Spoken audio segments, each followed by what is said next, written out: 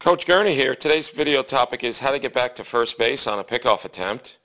And we're going to see Brett Gardner of the New York Yankees dive back to first base. And he's going to key in on that pitcher's back right leg and heel. When that right heel comes up, that's Gardner's clue that he's got to get back to the base, because that means the pitcher can spin and throw over.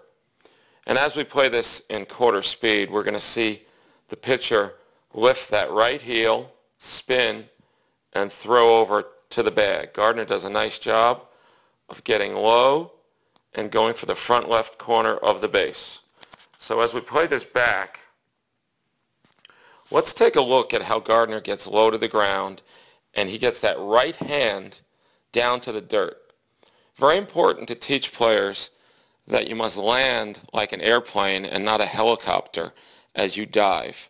Otherwise, you'll be airborne and it'll take longer to get back to the base. So as we play this once again, Gardner is going to get that right hand down to the dirt, and he's going to open up with his left leg and ultimately cross over with that right leg. Once he recognizes that the pitcher is throwing over, opens up with the left leg, crosses over with the right, and gets that right hand down to the front left corner of the base. That's how you dive back to first base on a pickoff attempt.